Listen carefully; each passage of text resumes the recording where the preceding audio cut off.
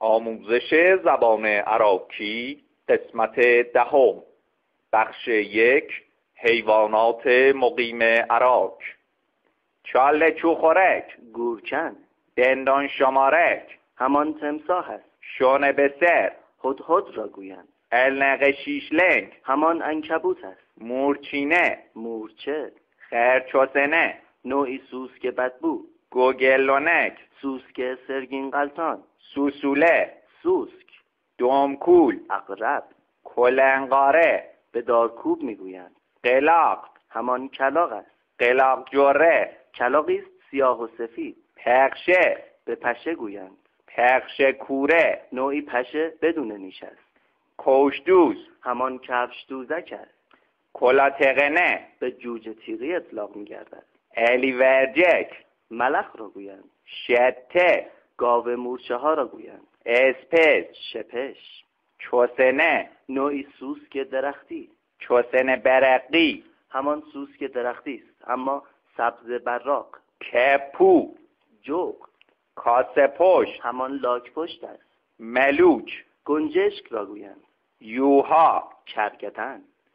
بخش 2 اضافات الحاقی. چرک و چاغال، کثیفی را گویند.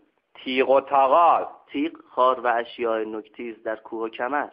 پشم و پاغال، هر آن چیزی که شبیه پشم و کرک قالی باشد.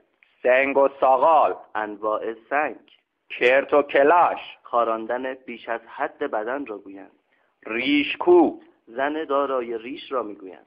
قرتنه، صدای زاید از خود متساعد کردن. شرطلاق کشون، نفس زنان راه رفتن را گویند. مدزما، نوعی خاصی از اجنه است. گوگله، 4 دست و پا رفتن.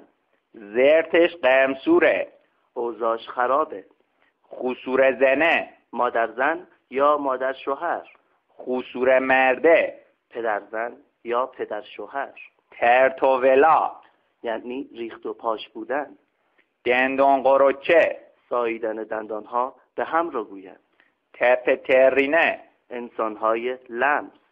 نوردبون یا نردونگ، همان نردبان است. جختم بلا، انجام کارها به سرعت. برف لهه، برف همراه با باران را گویند. دلوه، کمد دیواری. مطبخت، آشپزخانه. دده مطبختی، کارکنان آشپزخانه. دیوار کله. دیوار کوتاه. پایان قسمت 10.